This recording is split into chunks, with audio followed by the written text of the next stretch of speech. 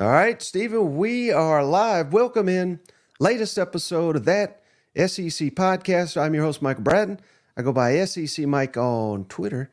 And that is not Cousin Shane. Do not adjust your sets. That is Stephen Lassan, senior editor over at Athlon Sports. He goes by Athlon Stephen on Twitter.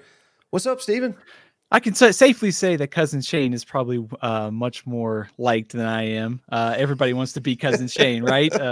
But hey, it's always good to talk to you as SEC After Dark edition, I guess. Also, I should tell you that, I know it is winter, but I just saw that Hawaii starts spring practice on January 29th.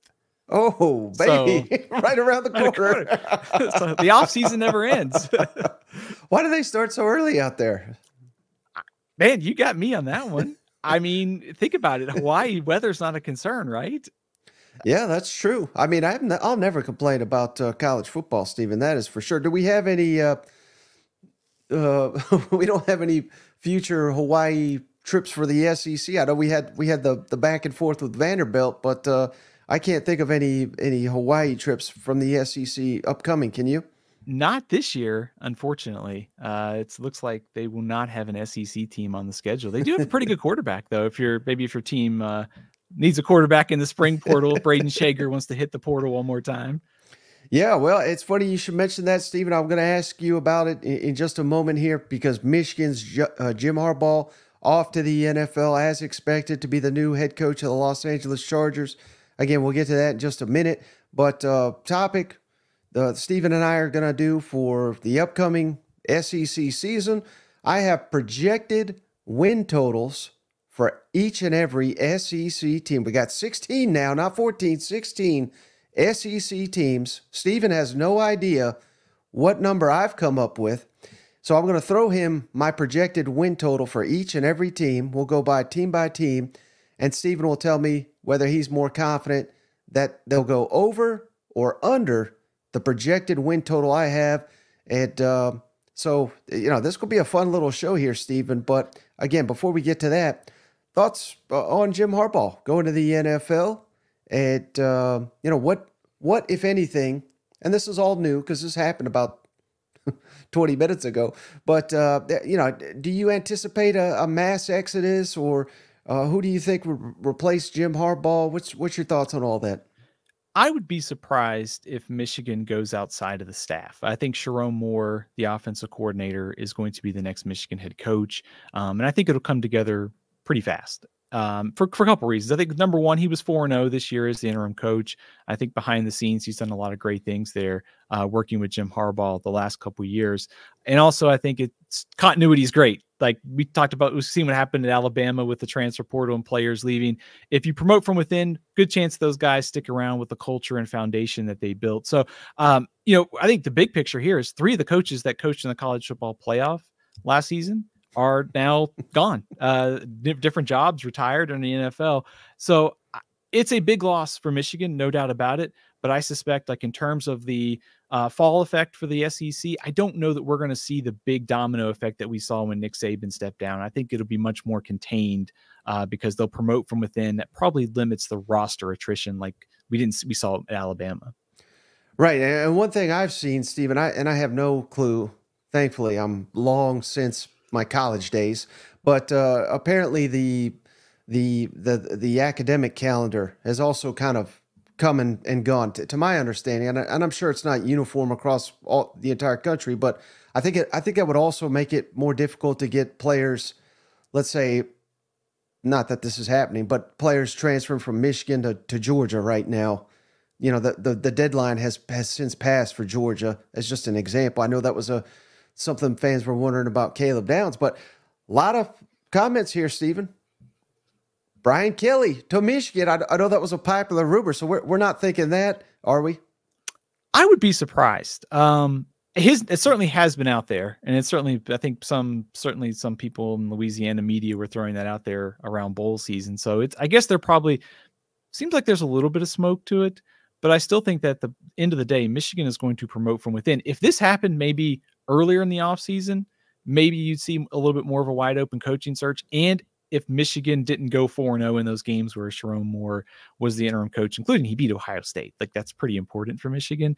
So I would say it's a little bit of smoke we should watch, but I would be really surprised if Brian Kelly's the next head coach at Michigan. Right. And particularly when you consider the moves he's made this offseason Yes. to stack up his coaching staff in LSU. But, if I'm not an LSU fan, Stephen, I am here for the content if Brian Kelly were to leave, because that would give us an LSU coaching search and more portal madness, on and on. So for LSU's sake, I hope he stays. For the rest of us, for good, fun content, I root for him to go. But LSU's a better job than Michigan. So I personally, if I was a head coach, I would rather be at LSU than Michigan. Yep. They're already saying tradition unlike any under. Where is Cousin Shane? Cousin Shane, he's got the night off. This is the off season. Shane's in. He's trying to get into shape right now for the season. He's interviewing for the Michigan job. That's why he's not here.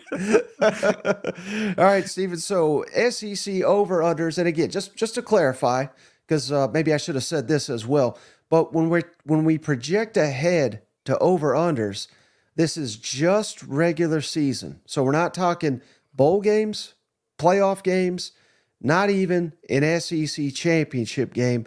Would not factor in. It never factors in when you see these officially posted over-under win totals for any team in the country. It's just regular season win totals. And let's just go in alphabetical order here, Stephen. I'm going to throw up Alabama's schedule for 2024 here so people can see it real quick. Western Kentucky at home to open the season. South Florida at home, second game. Week 3 at Wisconsin. Week 4, it's actually week 5, but it's their 4th game. They get a bye week. Georgia comes to Tuscaloosa. Good luck with that, Alabama. Vanderbilt on the road, but really we know that'll be a home game for those Alabama fans coming up to Nashville. South Carolina at home. At Tennessee, that's going to be a tricky one. Then they come back home for Missouri. Missouri's going to be very good next year. LSU on the road, always a tough game. They'll have a bye week to prepare for it as well.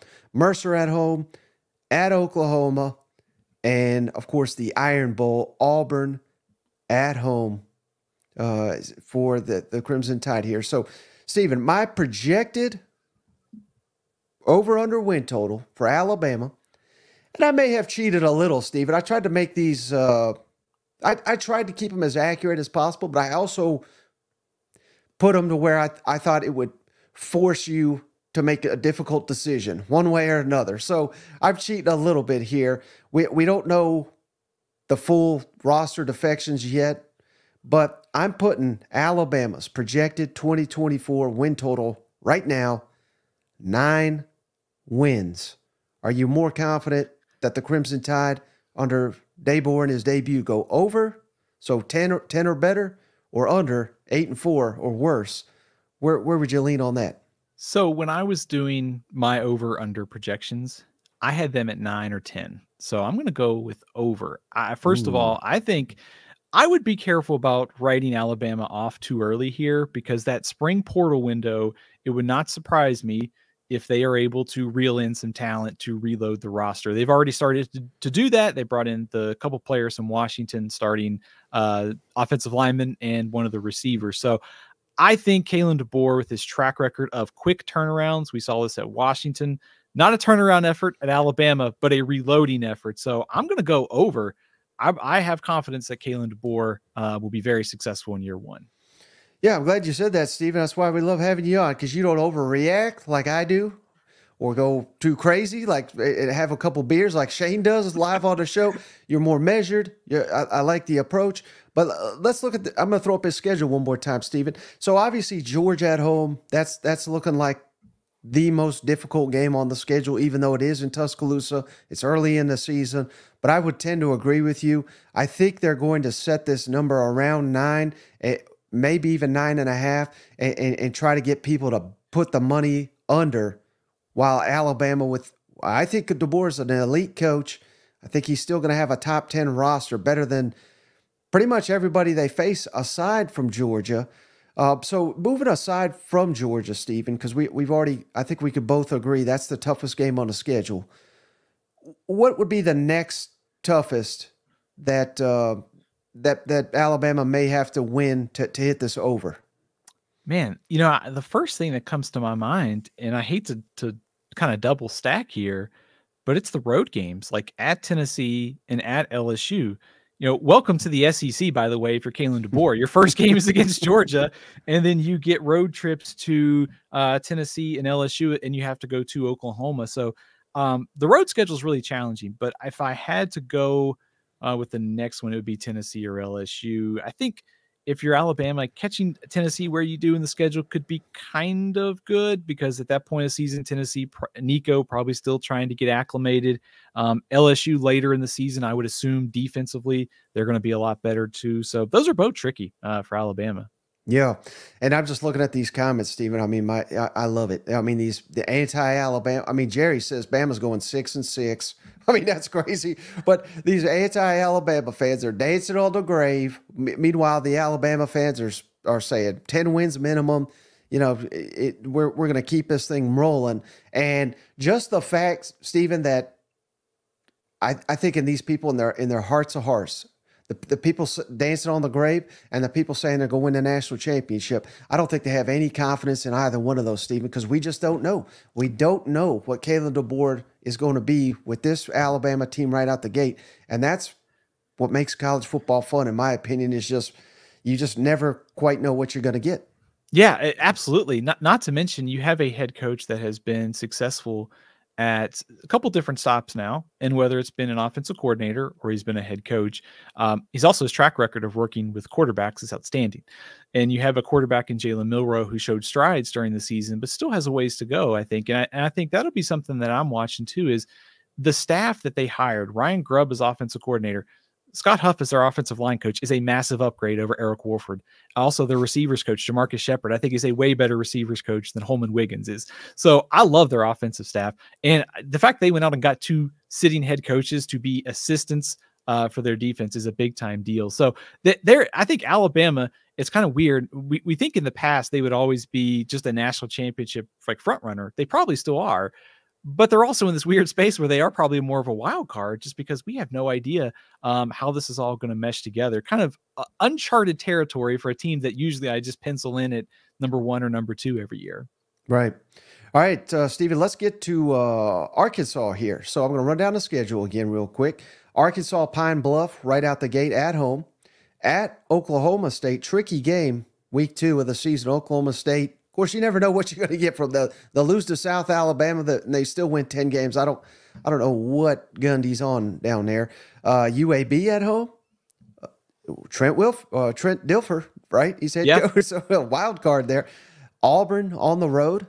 Texas A&M. Of course, that game's in Arlington annually. I believe this is the final year of that as well. Tennessee at home.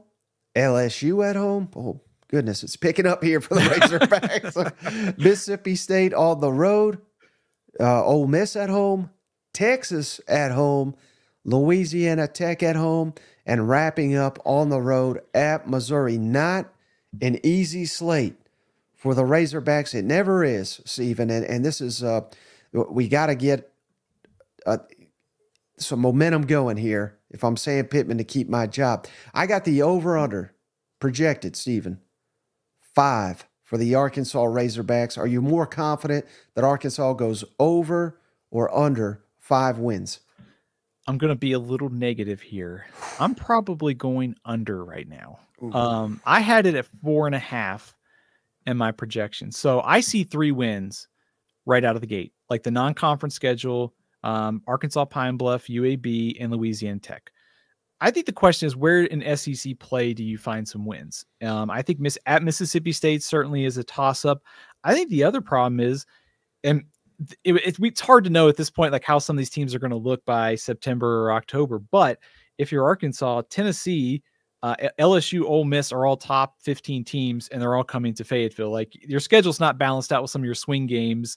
You'd like to maybe get a South Carolina at home or something to maybe balance this out. So, and at Oklahoma State too, probably going to be picked as one of the Big 12 front runners this year. So I think this is a very brutal schedule for a coach that is squarely on the hot seat next year. And a lot of, to me, I think about Arkansas for this season is going to be, what do they get out of the quarterback position? Like, you start thinking about the bottom of the league, whether that's, whoever you like, Mississippi State, South Carolina, Arkansas, all these teams have new quarterbacks stepping in. So if Taylon Green, Jacoby Criswell, offensive line for Arkansas, I have a ton of confidence in Bobby Petrino to figure this out. But there are a lot of questions and a very difficult schedule for a team that really needs, like you said, to build some positive momentum here. Right. And I've gotten in trouble before, Stephen, big Arkansas homer over here, but I have called out their home field advantage at times. Now, maybe that's not fair because they, at times, certainly previous coaches who shall not be named on this show again, Stephen, they put them behind the eight ball with some of the lack of coaching, I guess you could say. Not only that, the SEC, for whatever reason, they basically refuse to give Arkansas many night games. They give them a lot of noon games, which is 11 Central Time games. So maybe some of that's not fair, but then you turn around and you look at like losing a BYU at home last year. That was one we really needed to win. So I'm not saying they can't win at home. We saw it just a couple years ago when Texas came in there. They were not ready. Texas was not ready for a night game at Arkansas. So I'm not completely saying it's an awful home field or anything like that. But would you agree with me that, like you said, I mean, some of these home games, Stephen, Tennessee, LSU, Ole Miss, Texas, I mean, these are difficult games. And just because they're at home, it will be, you'd much rather play them at home, obviously, than on the road. But just because you're getting them at home doesn't mean it's going to be some environment that these teams are not capable of coming in and winning. Would you agree with that? Yeah, I would agree with that. I think, first of all, when I did these projections, like I said, I had Arkansas in the 4 or 5 win range. I think if you give them a win against Mississippi State, and of course we just saw last year Mississippi State beat Arkansas, different teams this year, but if you give them a win there, I think the question is, can they pick off one of these teams in Fayetteville? And I think they probably could. So, I could see a path to 5-7. I think 6-6 at this point is kind of stretching it. But later in the season, if you're Arkansas, if you can get things figured out offensively, when you get Ole Miss, you get Texas coming to your place late in the season, there are some opportunities there to pull off an upset, albeit this is a very, very difficult schedule for a coach, like I said, that is on the hot seat next year. Right. Well, this guy's not on the hot seat, not yet, Stephen, but who knows? Auburn here, coming off a rough end to 2023, the debut of the Hugh Freeze era down there on the Plains. We've got 5 straight home games to open the season. Alabama A&M is our opener. Cal's coming to Auburn to after Auburn went at Cal last year. New Mexico at home, Arkansas at home, and then Oklahoma at home. Man, I love seeing Oklahoma and Texas on these schedules. But then again, it ramps up in a hurry, Stephen. At Georgia, at Missouri, at Kentucky, Vanderbilt at home, ULM at home, Texas A&M at home, and at Alabama. So, a manageable to some extent. A lot of manageable stretches in this schedule for the Auburn Tigers, Stephen. I got them, the Auburn Tigers, over under 7 wins. Are you more confident they go over or under 7 wins? I am going to go maybe a little bit of a surprise. I'm going to go over. So the first thing that jumped out to me when I looked at their schedule, I see 6 wins right off the bat. You look at their first 5 games are at home. They'll be favored in the first 4. You also look later in the season. I think they'll be favored over Vanderbilt and UL Monroe, although we've seen teams that they should be beating come into a stadium in Auburn late in November and not work out. And that's talking about New Mexico State last year. But they should beat UL Monroe. So I see 6 there. And I think maybe they can pick off an upset or two. Maybe that's Texas A&M, Kentucky, maybe as well. So I'm going to go right now. If you gave me a line of 7.5, I would take the over and think Auburn can maybe find a way to get to 8. I think the quarterback position is obviously this team's biggest concern for next year. Right. And if you're an Auburn fan, you got to have confidence, Stephen, that Hugh Freeze will be calling the plays now. And we're kind of all on the same page on that side of the football, which clearly we were not at times last season. There was, I mean, we don't have to rehash it all of it, but I mean, just awful on offense. If we can just be capable on offense, as long as the defense doesn't fall apart, you might be right. I mean, 7, 8, who knows? Maybe even 9 if they pull a couple upsets. So, but I think there's given that early stretch, Stephen, we have to see Auburn come out hot, because if they drop to Cal or Arkansas or something like that, oh buddy, I think it's going to be a rough year if they don't come out the gate and show much improvement. They should be able to go 4-0 in those games. New Mexico, I think, will be picked close to the bottom of the Mountain West. California, probably a fringe bowl team. They're an ACC team now, no longer in the Pac-12. And of course, these two teams played last year. Also, kind of interesting that Sam Jackson, the quarterback for Cal, is now going to be a receiver for Auburn. He came to Auburn via the transfer portal. But to your point, I think there's an opportunity there to start fast. The first 5 games are at home. Oklahoma, I think if Auburn can win that game, all of a sudden you're 5-0 going into the game against Georgia. Then that stretch in October where you go at Missouri, at Kentucky. So if you can build some early momentum here, we'll see where Missouri ends up. Kentucky, I think some preseason questions. Some of these games that are toss-ups could look a little more favorable by October. But for me, it all comes back to quarterback play and getting the quarterback and the receivers on the same page after what we saw last season. That's really my biggest concern for Auburn still at this point. Mm-hmm. All right, how about Florida, Stephen? I mean, maybe the toughest schedule in the country here. Miami, right out the gate. It is in the swamp, though, so that's good. First 3 are at home. Sanford at home. Not Stanford, Sanford. So that should be a win. Texas A&M at home. Then we go on the road at Mississippi State. UCF at home. At Tennessee. Kentucky at home. Georgia, of course, annually played in Jacksonville. Texas on the road. LSU at home. Ole Miss at home. And Florida State on the road. I've got the projected over-under win total for the Florida Gators at 6.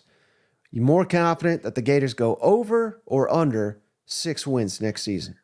I'm going to give you a bad answer. I'm going to take push because I think they get to 6-6. This is a very, very difficult schedule. There is no doubt about it. I've got them having 6 games against teams I have in the preseason top 25 and 2 against fringe top 25 teams in A&M and Miami. And this is no doubt about it. This is one of the toughest schedules in the country. 11 Power 5 opponents as well. So, I think we talk about early season momentum with Auburn. Florida getting Miami and Texas A&M and Mississippi State like early in the season. Those are 3 kind of, I would say, swing toss-up games. Going on the road to Starkville is not going to be easy. But if you can start 4-0, there's an opportunity there to build some momentum if you're Billy Napier and sort of reverse some of the kind of hot seat talk. What's this team going to look like later in the season? I think if you're Florida, you've got to be optimistic that still the offense can continue to get better. Billy Napier's done a great job, and the injuries at quarterback to Graham Mertz, they kept things going late in the season. So I think big question for me for Florida still remains defense, but I'll take 6-6 right now as early projection. Right, and to your point, Stephen, that Mississippi State game on the road, first road game. New coach, obviously, for the Bulldogs. If they were to flip that, say Tennessee was your first SEC road game. I mean, I think that's a much more challenging path for the Florida Gators. I don't think. While yes, I mean the final 5, 6, maybe even 7 games is just incredibly brutal. I think it's oversold a little bit how difficult this is right out the gate. But I would say this, Stephen. I anticipate Florida will be a favorite over Miami in the opener because it's at home. I think this is close to a toss-up, but I think Florida will be favored. If they lose to Miami, Stephen, with all the pressure, and Cristobal's got pressure on him too, so they need a win. If Florida loses to Miami, is there any chance they hit 6? I think there's still a chance. I think they could get better during the season. Kind of like you and I have talked this year. They played a lot of underclassmen, especially on defense. And I think the addition of Ron Roberts is a big deal. You could combine him with Austin Armstrong. I would expect that side of the ball to be better this season. So, yeah, I think there's still a chance. But I think very broadly here, like 3 of their toss-up games are in the month of September. So I think given all that, what all the kind of going on with Billy Napier kind of sitting on the hot seat, you've got some toss-up games early in the season. I think it's important to make up some momentum early in the year because, like you said, that November stretch, man, I mean, Georgia, Texas, LSU, Ole Miss, and Florida State could all be playoff teams next year. So it's important. It's going to be important to make up some ground early, I think, for Florida. Yep. All right. How about the Georgia Bulldogs, Stephen? Right out the gate, fun game here in Atlanta. Clemson, neutral. Technically, it'll be more Bulldogs than anything, I have to imagine. Tennessee Tech at home, on the road at Kentucky, at Alabama. They'll have 2 weeks to prepare for that Alabama trip. Auburn at home, Mississippi State at home, at Texas. My word, I can't believe these are conference games, Stephen. 2 weeks to prepare for Florida. Again, always in Jacksonville. Ole Miss on the road, Tennessee at home, UMass at home, Georgia Tech at home. Much more difficult schedule than the Bulldogs had last season when they went undefeated during the regular season. I'm setting the over-under for Georgia in a regular season with that schedule. I think they're preseason number 1. I think they're going to be the favorite to win it all again. But the over-under, Stephen, I'm going 11 wins. You're more confident that Georgia goes over, which would be undefeated, or under, somehow lose 2 games. Which they could still lose 2 games and win the national championship in this new format, but we may be firing Kirby if they lose 2. I'm just kidding. But what's your thoughts? Over under 11. I like Georgia at 11. I think it is very difficult in college football to go undefeated. I know Georgia has lost, I think, 1 game in 2 out of the last 3 regular seasons or last 3 years, and they went undefeated in their 1. So if any team could do it, it would be Georgia to run the table. I always bet on teams usually losing once during the regular season because it is hard to go undefeated. So I think that's just kind of because they have to go to Texas, because they also play at Alabama. There are some opportunities there for them to lose a game, but I think this is the team to beat. This is, to me, the number 1 team in the preseason. And like you said, they could lose once, they could lose twice, and they could still win the national title. So I like Georgia at 11-1.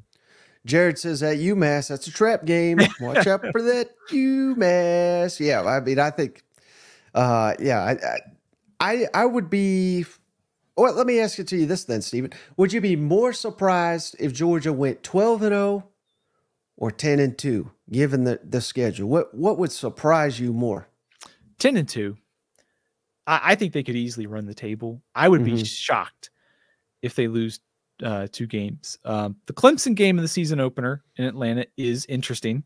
I will also tell you that I am not convinced that this game will be all that close, given Clemson's offensive issues and knowing the lack of portal help that Dabo has recruited over there.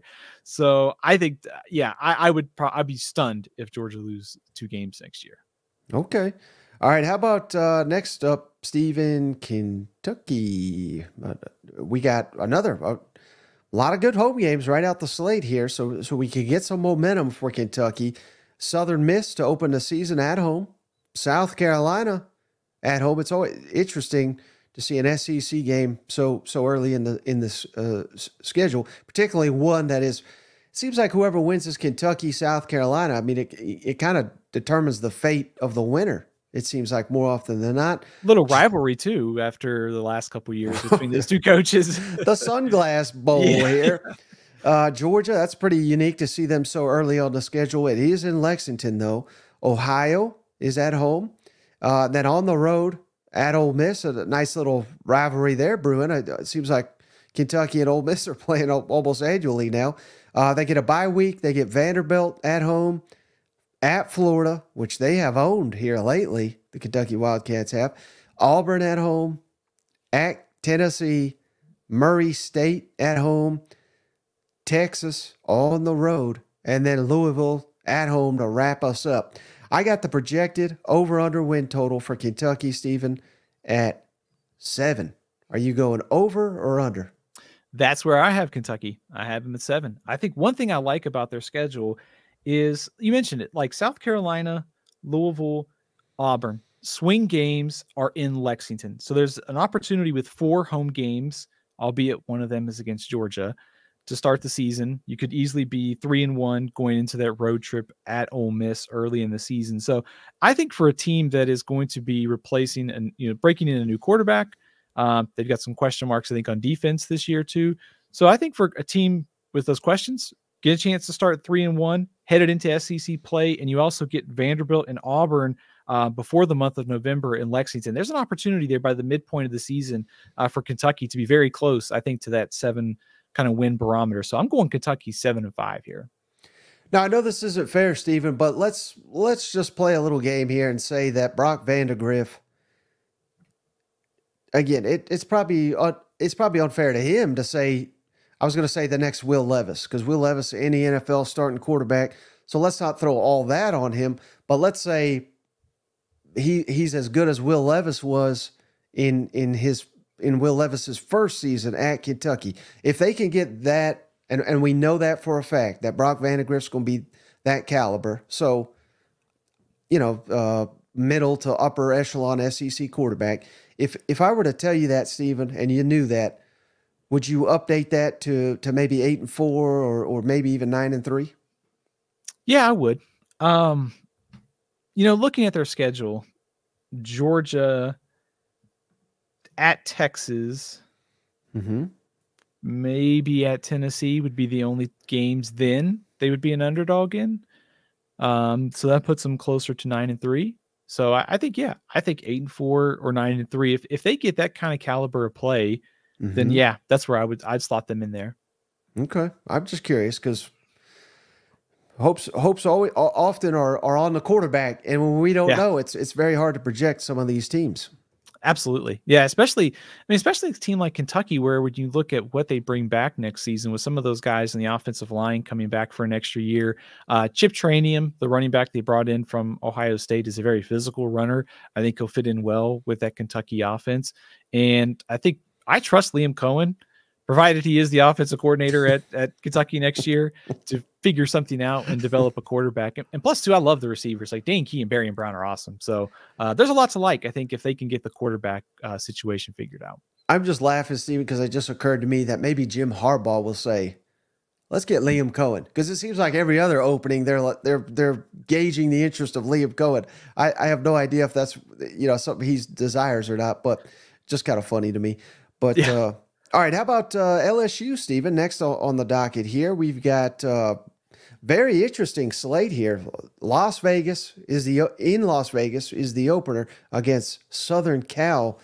Brian Kelly, brother, we cannot go 0 for 3 in these primetime season openers. I don't know what's going to happen to you if you do that. Nicholls State at home to open the home slate here, week 2. At South Carolina, very tricky road game here for LSU. If you lose to Southern Cal, South Carolina is must-win territory. Otherwise, we're looking at a rough season potentially. UCLA at home. I mean, I was going to say they're playing half the Pac-12, but these are not even Pac-12 teams anymore. They're Big Ten for some reason. I hate it. South Alabama at home. It looks like they got a bye week, and then they get Ole Miss at home. That's a heck of a series. Lane Kiffin cannot stop tweeting about LSU for some reason. So there's bad blood there. At Arkansas, tricky game. At A&M, got a week to 2 weeks to prepare for Alabama at home. This is now, and you want to talk pressure, Stephen. Year 3, Brian Kelly. Year 1, Kayla DeBoer. We have got to flip this thing. We don't got to win every one like Nick Saban did, but we got to win our fair share. We basically got to win every home game, I think, if you're Brian Kelly, to appease the fans, particularly with a first-year coach here at Alabama. At Florida, Vanderbilt at home, and then Oklahoma at home to round up the schedule. So fascinating schedule for the LSU Tigers, one of the toughest ones. I got LSU projected wins, Stephen. 9. Over under 9 wins. What say you? Give me the over. Ooh. I'm buying this LSU team next year. I think, first of all, their defense cannot be as bad as it was this year. It just cannot be, right? I mean, they've upgraded their defensive staff so much. Blake Baker, Bo Davis, like those. Blake Baker was one of the top defensive coordinators. Bo Davis is one of the top defensive line coaches.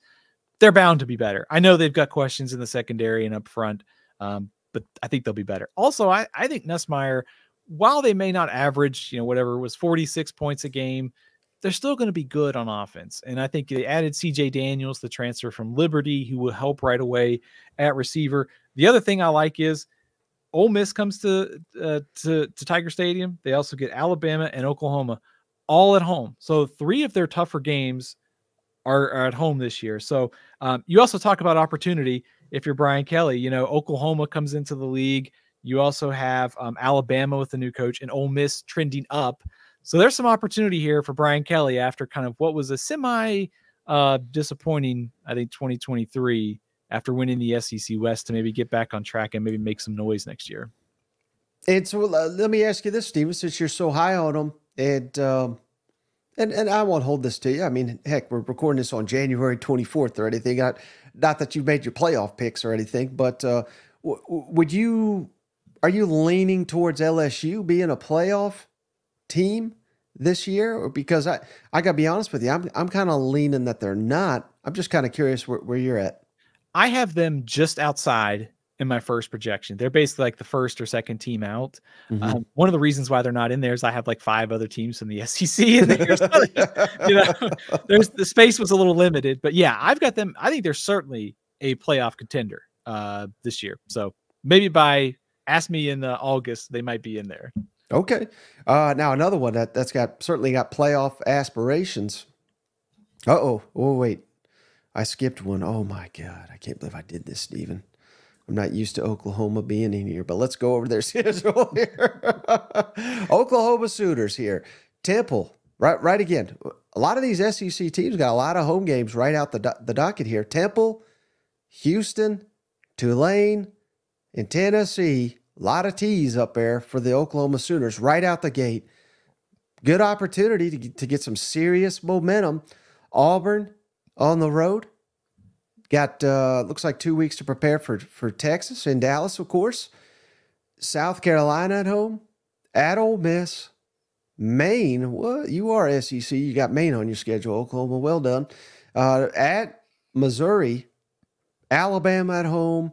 And then LSU on the road. I'm going to go, Steven, projected over-under win total for the Oklahoma Sooners first season in the SEC. I'm going to go 8. Would you go over or under for the Oklahoma Sooners? I've got them at 8. First of all, I should say, I think we need to talk to Oklahoma's scheduling department. They're not quite SEC ready yet because Maine should be scheduled for November 23rd. Not a little earlier. So we got some work to do, Oklahoma, but just kidding. In all seriousness, like the September 21st game with Josh Heupel coming back to Norman is going to be fascinating. Just an interesting storyline. I think, though, when I look at Oklahoma, where they are, I love the fact that Brent Venables has been building this team up at the line of scrimmage. Their offensive line is a question mark for next season, but I think defensively they make strides. And I also really like Jackson Arnold. I think he's going to be a big-time quarterback for them. So the schedule is not easy because they get Tennessee, they get Texas, Ole Miss, Missouri, Alabama, and LSU. So if you ask me to play aside, I would probably say they're probably, if I had to bet, probably 7 simply because I think the schedule is really difficult and transitioning to the league will be challenging. But my early W's and L's put them at 8 and 4. Mm-hmm. And then Aaron, I appreciate you. He gave us $10 donation here. Have we talked to Arkansas? Love the show. We did. And Steven, not me. Steven says under. I said 5 projected wins. He went under. We got to go under somewhere, but hey, here's the thing, Steven. It seems like Arkansas, at least when I pump them up and build them up into something they're not, they don't live up to the expectations. When you count them out, that's when they get you. So from that standpoint, if I'm an Arkansas fan, the fact that I'm not high on you, you ought to be giving me more money than $10. You know what? Well, look, I think maybe there's an opportunity here for Arkansas, though. if you think about it, like they're going to enter this season with basically no expectations at all after last year. So there's an opportunity here to, I don't want to say sneak up on people, but they have a chance to surprise. And also their early season schedule. I mean, the Oklahoma State game could be huge because Oklahoma State's probably, like I mentioned, going to be the Big 12 front runner, one maybe the favorite.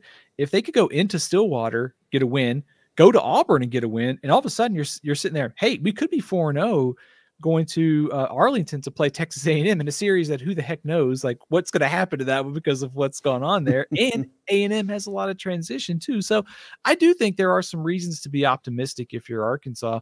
And I think you have to trust the fact that, last year they hired Travis Williams. The defense took a step forward. I think Petrino, will make the offense better. So I don't think it's all doom and gloom here for Arkansas. I think that maybe the situation is they could be a really pesky like team fighting for bowl eligibility this year.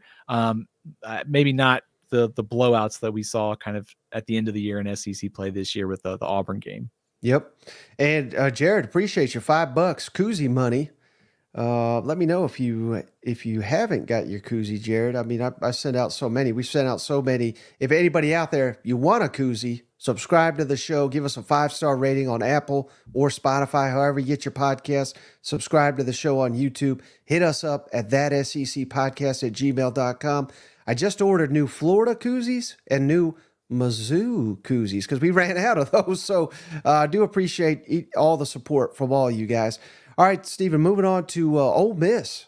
Again, I'm talking playoff aspirations here for Lane Kiffin and company. Let's run down their schedule here. Furman at home. Now, that's an SEC game right there. Middle Tennessee at home. At Wake Forest. You couldn't get an easier non-conference than this. Well done, Ole Miss. Georgia Southern at home, so should be 4-0 right out the gate. Kentucky at home. This is setting up really, really nice for the Rebs. South Carolina on the road, tricky game. LSU on the road. Oklahoma at home. At Arkansas. Georgia at home. You never want Georgia, but you want them at home if you're going to get them.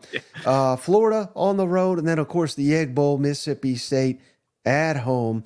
I got the projected over-under, Stephen, for the Ole Miss Rebels at 9 wins. Would you go over or under that? I'm taking over.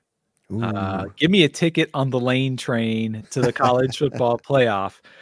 As you were mentioning the schedule there, that November 23rd game against Florida's got like trap game written all over it, right? I mean, you do have an open week before that, but you get Mississippi State the following week for the Egg Bowl. So not great timing on that one. But this is a very manageable schedule for a team that just won double-digit games last year. They are all in for 2024. Jackson Dart coming back is huge. I love the defensive additions to the portal. I think they will be much better on defense. No Alabama, no Texas, no Tennessee on the schedule. It's pretty favorable for Ole Miss. So I think pencil me in for double-digit wins again for Ole Miss.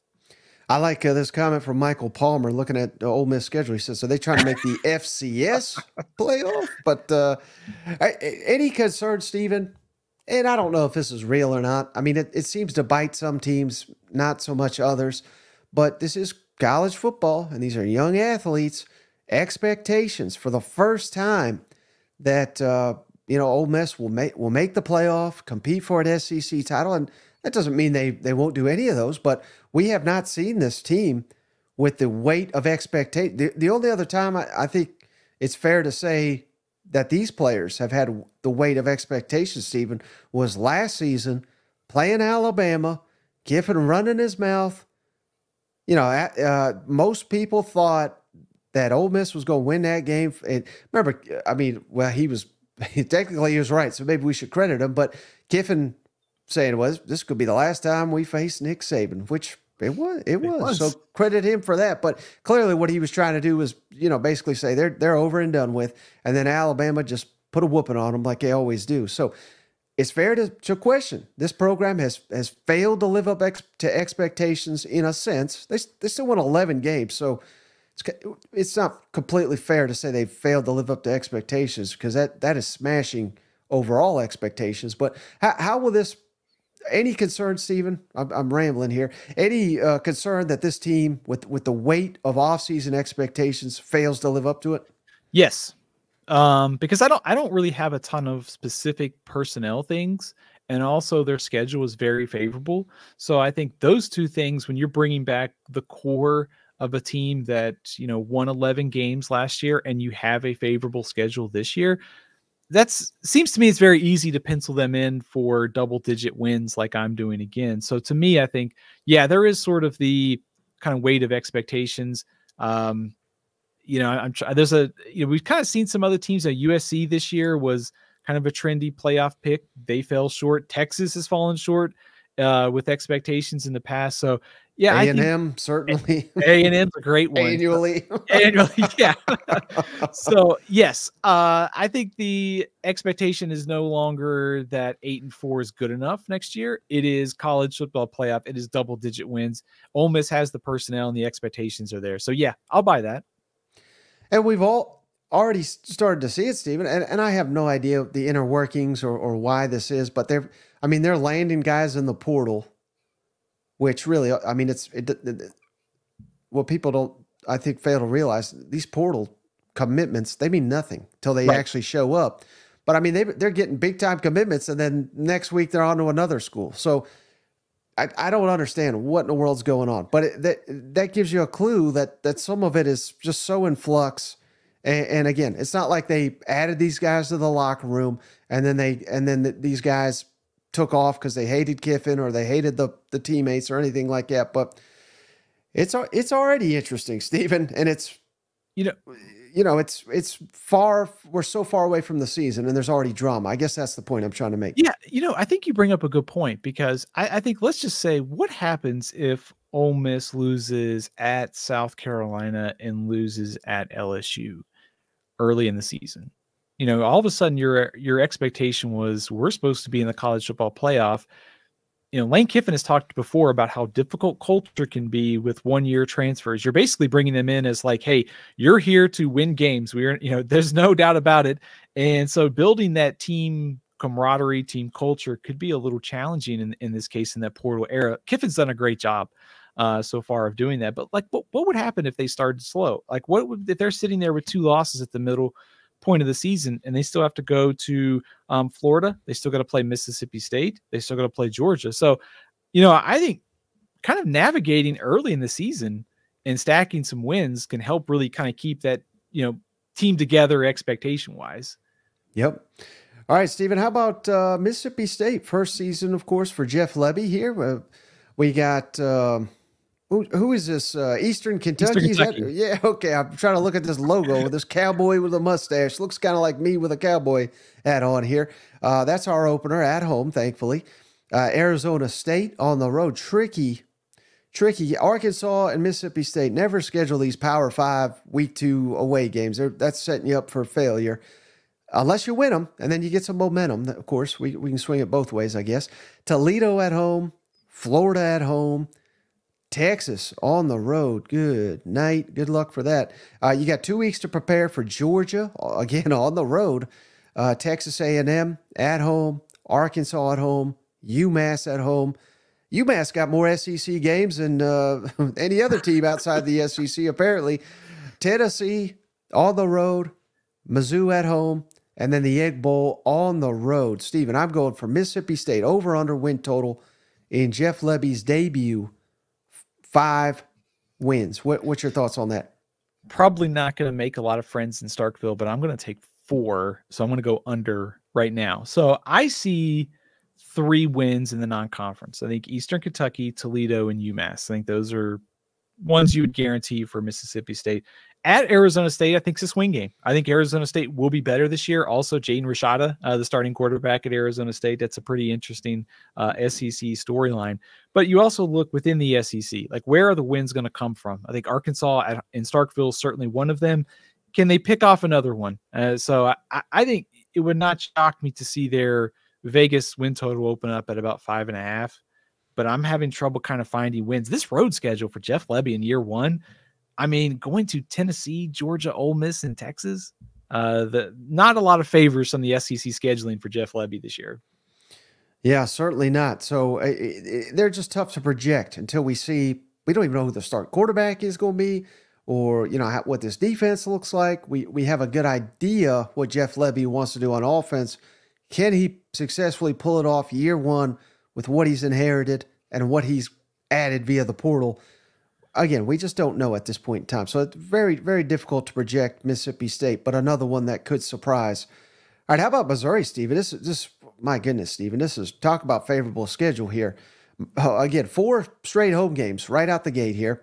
Murray State at home, Buffalo at home, Boston College at home, Vanderbilt at home. I mean, I'll be stunned if they're not 4-0 right out the gate before things start to ramp up for the Tigers. At Texas A&M, there's UMass again, and this one is at UMass. What in the world are we doing here, Missouri? You're in the SEC. You don't go to UMass. We got to fix that. Auburn at home, at Alabama. Of course, no Nick Saban, so maybe a slightly more manageable. Oklahoma at home. That's going to be a terrific game. At South Carolina, at Mississippi State, and Arkansas at home to round us out. So, Stephen, again, I'm not trying to convince anybody that Missouri is going to be one of the best teams in the country, but it was not going to surprise me if they are, because with that schedule, with what they got coming back, yes, they lost their defensive coordinator, but I don't think it's too much to put their over under at 9.5. That's where I'm going with the Missouri Tigers, and I wouldn't be stunned if they go over that. What do you think? I like them to hit the over. I think this is a playoff caliber team. Now, I think if you want to be concerned about something for Missouri, is sometimes when we see these teams that take a big step forward from one year to the next, is it something that they can replicate the next year? That's fair to wonder, I think, for Missouri. But the argument in favor of them continuing that momentum is the schedule is really favorable. Also, they have one of the SEC's better quarterbacks coming back in Brady Cook. Luther Burden is back. Keeping Kirby Moore is a big deal as the offensive coordinator. Drinkowitz has done a great job in the portal on the recruiting trail of filling in some of those voids. Curious to see who they get as defensive coordinator. So I am pretty optimistic about this team. I think 10-2 seems about right, and playoff contender for the Missouri Tigers, I think. By the way, Missouri at UMass. McGurk Stadium for UMass seats 17,000. It can expand to 21,000. So if you're a Missouri fan, a lot of them could be going up there to Amherst for that game. So, and I see a lot of parallels, and everybody's making it, and I think it's fair to do, Stephen, with this team and Ole Miss, and them kind of making this potential run to the playoffs for both, which would be terrific for the fans. But I don't see many other parallels between Ole Miss and Missouri. And I mean that as a compliment to Missouri, because, they're not necessarily flashy. They're not all over social media. They don't got the dog out there, come to the SIP, come pet our dog, whatever.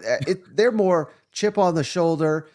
It's almost like they'd rather be disrespected. You know what I mean? Like, yeah. I feel like Eli's going to come out here and say, y'all picked us 6, so I don't. What do I care if you pick us, to win 10? You guys know nothing. You know what I mean? So I feel like that's more the comfort zone for Missouri, which is why I don't have the same concerns that I said I do with Ole Miss, potentially with the hype. Where Missouri, if they get the hype, I don't think that'll affect them as much. Do you think that's fair? Yeah, I think that's fair. I think, first of all, they are bringing in a really solid class of transfers. Not as many as Ole Miss, to some extent, a little bit more maybe of a homegrown roster there for Missouri. But I think I go back to the schedule and just how favorable it is this year. So I think you combine, coming into last year, we weren't really sure. Like, Eli Drinkowitz is kind of hovering around 6 wins. Like, can they take a step forward? Well, they did. So I think that slow kind of build, the results started to pay off last year. So I think the culture in that team is pretty strong. And also I think the disrespect card could easily be played this year, because I think you and we're going to be higher on Missouri than most people. I think Missouri national media is probably going to be picked probably a lot lower. They're going to look at the losses on defense and go, they're significant. And they are. We'll see who they hire as a coordinator. But also I think there's also kind of becoming a trust factor for me for Drinkowitz and the staff to go out and find the guys, whether it's transfer or recruiting, to go and fill those voids in. So I've got a lot more confidence in Missouri probably than most people will come preseason prediction time. Mm-hmm. All right. How about South Carolina, Stephen? This would be an interesting season for Shane Beamer and company. Let's run down the schedule here. Old Dominion at home. Great opening game here to get a win here. At Kentucky, we talked about that when we went down Kentucky's breakdown, but that'll be a critical game for both these programs. At home, LSU. Akron at home. Ole Miss at home. Real opportunity there, Stephen, right out the gate. If they could pull an upset or two to be, who knows, 4-1, maybe even 5-0. I mean, if everything breaks right, but that'll be paramount because they got at Alabama after that, at Oklahoma, Texas A&M at home, which has owned the series. They've only lost once to the Gamecocks as SEC opponent. Vanderbilt on the road, even though, again, I say Vanderbilt on the road. I say this every time, but it's really a home game. Missouri at home. Wofford, that cute little doggy there they got at home. And then Clemson on the road to wrap up the season here. My projected over win total for the Gamecocks, Stephen, 5.5. Would you go over or under that number? I would probably go, man, this one's tough. I would probably go over. I think they can probably find a way to get to 6. I think there are a couple things that stand out when I first looked at their schedule, which is kind of the opportunity early on. Like you mentioned, you get Kentucky, which is probably a swing game. It is in Lexington. LSU, although I'm kind of high on them, they have to go, come to Columbia. That could be an interesting game. But I think at the early part of the season for South Carolina, it's almost like just trying to navigate the schedule, because like you get Alabama and Oklahoma just before you get to the midway point of the season. Now, the second half of the season, there are some opportunities there. I think they could go beat Clemson like they did 2 years ago. You get Missouri and A&M come into your place. Very, very difficult schedule still. I've got them playing 6 top 25 teams right now. I'm going to bank on the portal additions plus Lenora Sellers selling in at quarterback and South Carolina finding a way to get back into a bowl game this year. You hear that, Gamecocks? Steven is back on the Sellers bandwagon, baby. So hey, if nothing else, take that from this show. Steven's back on the bandwagon. Hey, I saw another SEC quarterback ranking or two that had Sellers like 14 or 15. So Steven's a lot higher on him than that. I tried to send South Carolina fans somewhere else for the comment section. All right, how about Tennessee, Steven? We go down their schedule. Chattanooga at home. Come on, Nico. Scored 20 touchdowns in that game. NC State in Charlotte, though. So it's a tricky game here. They've got to win this if they're going to have a great season on Rocky Top. And that usually means heartbreak instead. Trust me, as a Tennessee guy. Kent State at home. Oklahoma on the road. First SEC game. Josh Heupel's return to Norman. That's going to be fantastic. At Arkansas. Florida at home. Bama at home. Kentucky at home. 3 critical rivalry games there. Mississippi State at home. At Georgia. UTEP at home. And then Vanderbilt on the road. This is going to be an interesting one, Stephen. I got the over-under for Tennessee, 8.5. Would you go over or under that? I'm going over. I think, first of all, their schedule is pretty favorable. I think if you're a Tennessee fan, you're looking at this going, Alabama comes to Knoxville in Kalen DeBoer's first season. You also get Florida at home. Oklahoma, of course, is on the road. I mean, I'll throw this out there. How many games could Tennessee be an underdog in for sure outside of the Georgia game? For sure. Yeah. Maybe Alabama if DeBoer is awesome right out the gate. But even that, again, we're having to throw a caveat to it. On the road at Oklahoma, possibly. I could see that. But really, I mean, I'm struggling to find more than any other than the Georgia game. Yeah, that's why I think 10-2 could be very, very realistic for this Tennessee team. There are some toss-up games in there, like you mentioned, the Oklahoma game, certainly the Florida series. We know what could happen in that one. Alabama, kind of more wait and see at this point to see kind of how good they're going to be.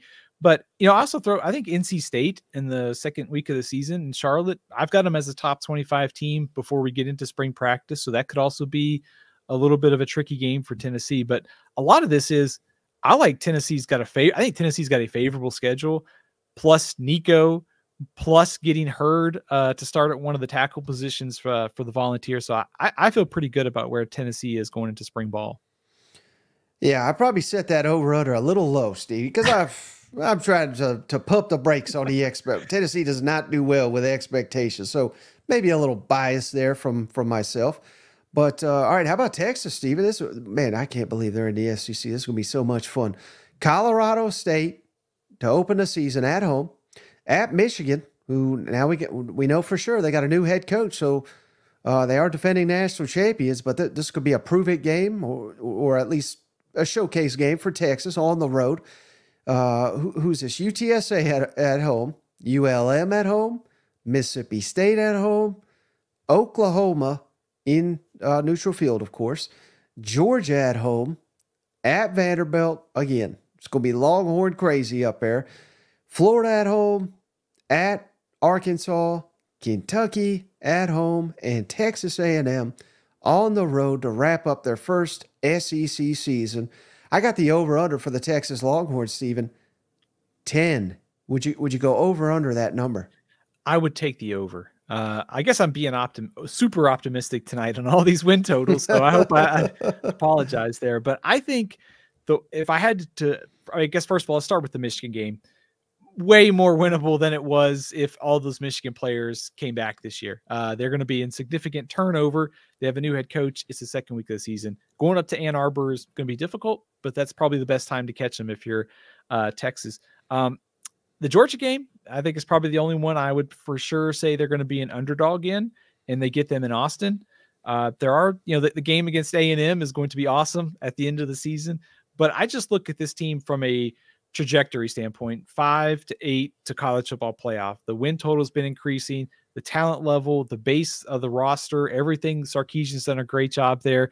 They filled in the receiver question mark that we had in the portal, bringing in 3 outstanding players. So I think this Texas team, we just mentioned a team in Ole Miss that could have trouble meeting expectations. Texas has been there before. I would be surprised, though, if they stumbled and missed the playoff next year. So I'm pretty optimistic about this Texas team.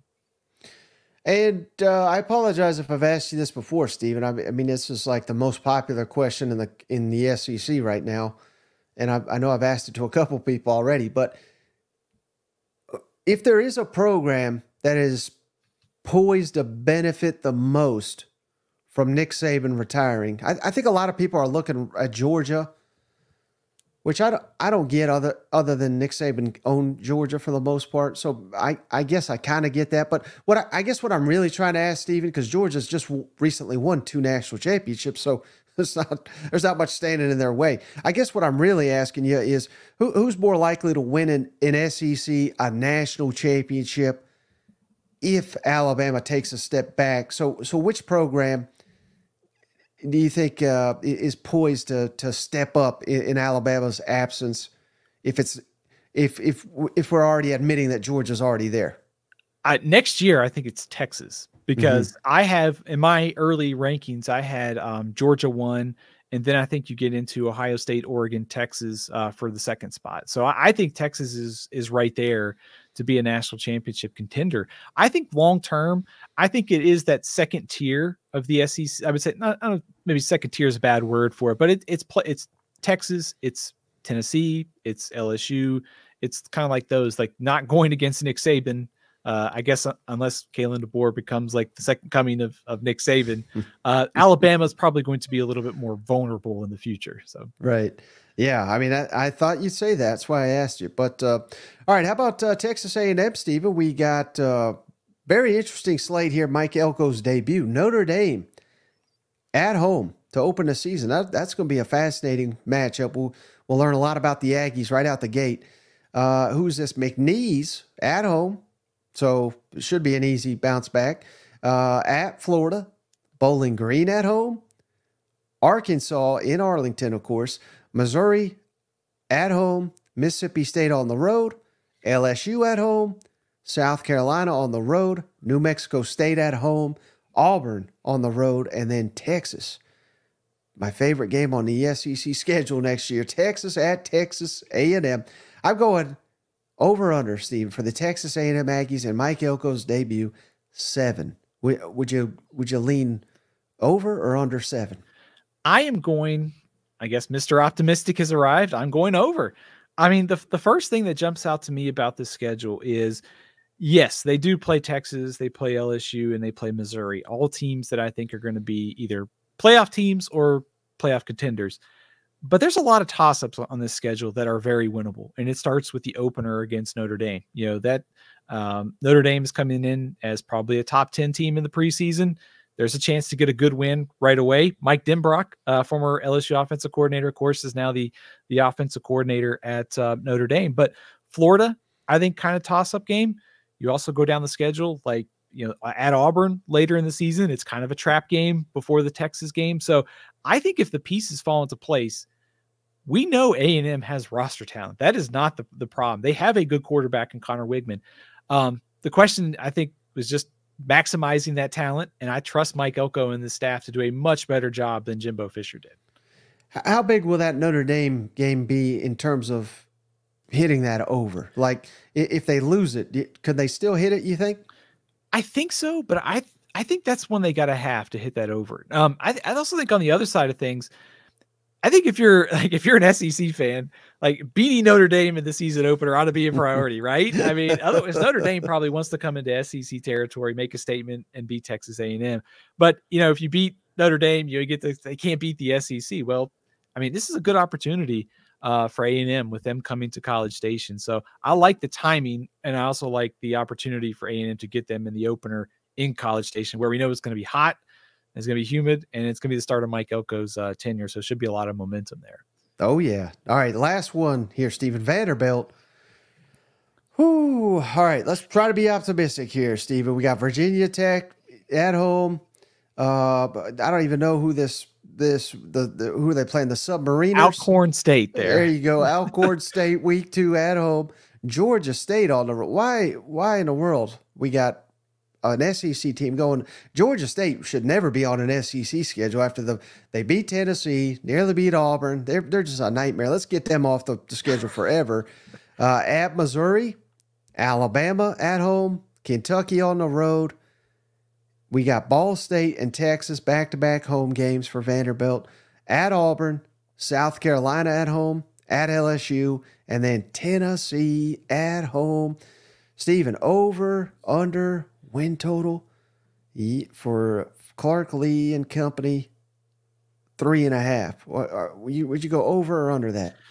I would probably go under. So I think there are 3 guaranteed wins on their schedule. Alcorn State, Ball State, and also at Georgia State. Although I should say at Georgia State probably won't be too easy. But I don't know why scheduling Virginia Tech sounds good in theory. They're going to be much better next season. I'm looking, maybe can we get UMass on the schedule too? To see how many times we could get UMass to the schedule. But man, I'm looking through the schedule for Vanderbilt and wondering, like, where are the SEC wins going to come from? Now, I will say on the positive side, I like a lot of things that Vanderbilt has done this offseason. Diego Pavia, the quarterback from New Mexico State, he was the one who beat Auburn in November this season. They also brought in Jerry Kill as an off-field assistant. I think he's one of the better group of 5 coaches in the country. So I like what they're doing.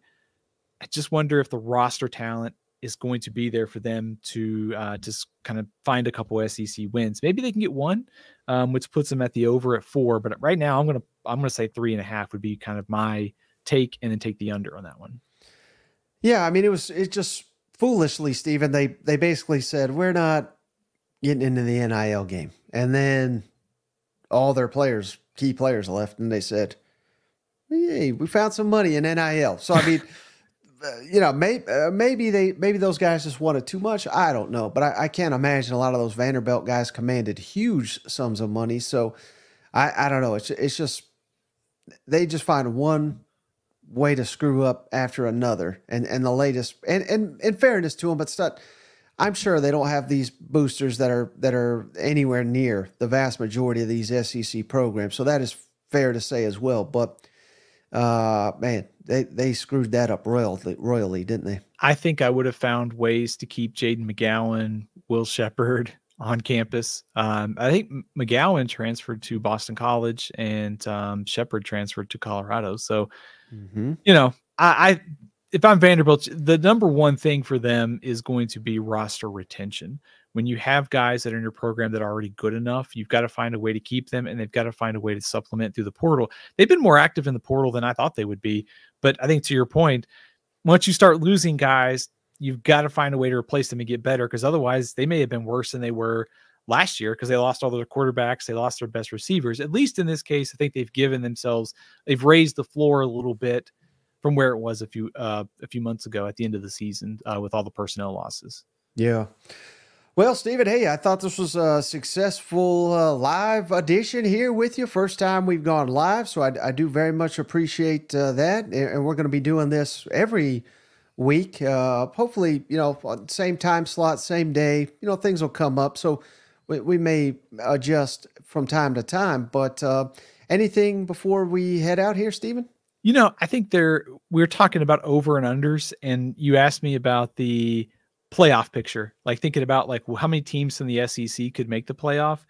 And I would kind of set it maybe at 5.5 or so, because you have to keep in mind that the Pac-12 going away is going to open up another at-large spot that hasn't been official, but it looks like it's going to be 5 champions, 7 at-large spots. So there's another spot for an SEC team. So I think SEC is automatically going to get 1 from the conference champion.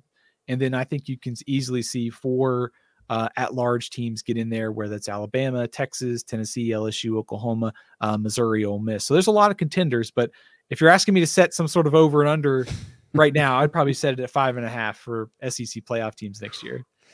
And we're going to get to, at some point, Steve, we have to, and all 4 from the SEC. It's going to happen eventually. Happening. And if it happens right out the gate, they may blow it up again and make it 16 or something crazy like that, because the rest of the country will hate it while I will love it. But hey, yeah. I've made the point that I think some of these SEC teams are going to be underseeded in the playoff, and that's going to be bad news for some of these teams that are going to be like maybe the Big 12 champion that's kind of overranked at 3 or 4 just because they're a conference champion.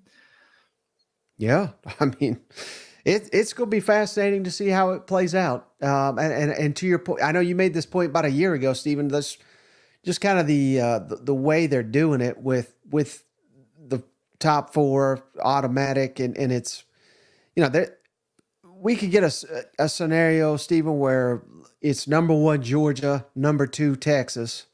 They're clearly the best 2 teams in the country, but they play in the SEC championship.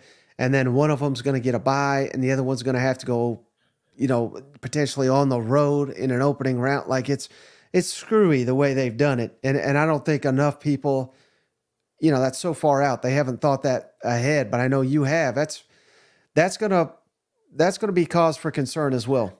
Yeah, I think they're looking ahead. I think there are 2 things about the new playoff that just frustrate the heck out of me, which is, number one, the playoff games up until maybe we get to the semifinals, they should be played on campus. Like, college football is on campus, a stadium environment. It doesn't need to be played at some sterile bowl site for the quarterfinals. It's not fan friendly to ask fans to travel to the conference championship, the first round, the second round, to bowl sites. So I don't love that at all. I hate the way the playoff is seeded. It should just be the 12. I'm okay with the conference champion qualifiers being in there, but let's reseed. Let's seed 1 through 12, the best teams. It's not fair to if Texas is the second best team, they shouldn't fall to 5 when they might be clearly the second best team just because they're not a conference champion in the toughest conference in college football. So sorry to rant here at the end, but I just think it's a very stupid, short-sighted decision on their part. Right. Well, hey, rant away, Stephen. We got a long time before the college football. So we got to eat up his time somehow. So, hey, before you go, Stephen, as always, can you tell the audience, how can they follow you and how can they find your work? Absolutely. So you can follow me on Twitter at Athlon Steven, and you can check out all my work on YouTube, all CFB 365, also on Instagram at Stephen L. CFB. All right, so that's going to do it for Stephen and I. Appreciate each and every one of you for tuning in, especially those on the live show. And we got more content coming your way. So stay tuned next week. Cousin Shane and I will be back before you know it. I got a in-studio guest coming. Probably going to put that out on Saturday night. Very much looking forward to it. So it is the off season, but the content is not going anywhere. So we do appreciate each and every one of you. We'll catch you on the next one.